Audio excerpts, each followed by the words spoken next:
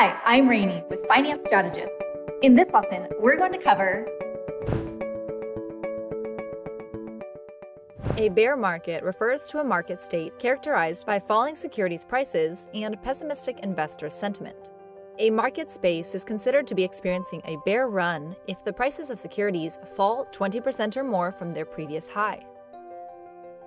During a bear market, investors are not confident that the market will soon experience an upturn, and so many will sell off their stocks to avoid incurring a loss while the price drops. As more investors sell, prices drop even further, initiating a vicious selling cycle which feeds on itself and drives prices down even more.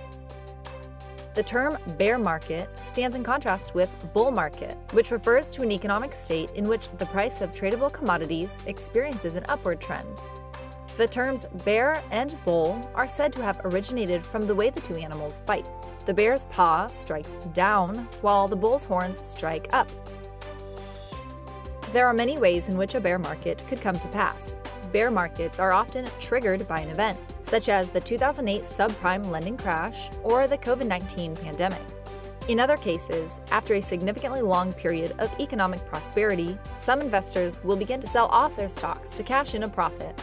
If enough investors start doing this, then prices will drop and a bear market will come to fruition. For this reason, bull markets are often slow and gradual, while bear markets are often swift and abrupt. Some investors may still attempt to earn money in a bear market by short-selling stocks. Short selling is a technique in which a stock owner borrows shares from a broker, sells them while anticipating a price drop, and then buys them back for less after the price decreases. The profit an investor makes is determined by the difference between the sell price and the repurchase price, times the number of shares sold. For example, if an investor sells 100 shares at $90 each and then buys them back later for $80 each, they have made a profit of $10 times 100, or $1,000. To fully understand short selling, view our video here. Let's hear from you. Is short selling during a bear market a wise investment?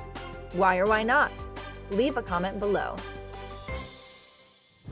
For more information, visit www.financestrategists.com.